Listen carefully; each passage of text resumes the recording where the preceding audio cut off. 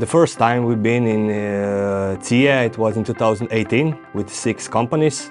For us, this is one of the main important fair, not only this time, but also annually, yearly. So we really do our best to attract partners and to start good partnerships with China. This year, I'm really glad that every year more and more companies want to be part of this delegation, to be part of exhibitors. It also gives more strong message to the Chinese side that we are serious about our cooperation in the future.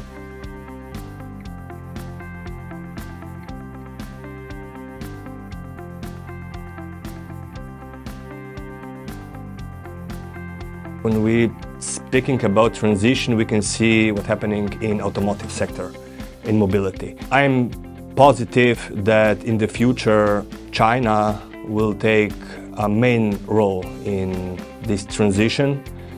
And I think that in the way that Slovenia export more than 90% of what we produce, our services or products, we would like to diversify our markets. And we spread it around, and definitely Asia and specific China, we want to strengthen our relationship.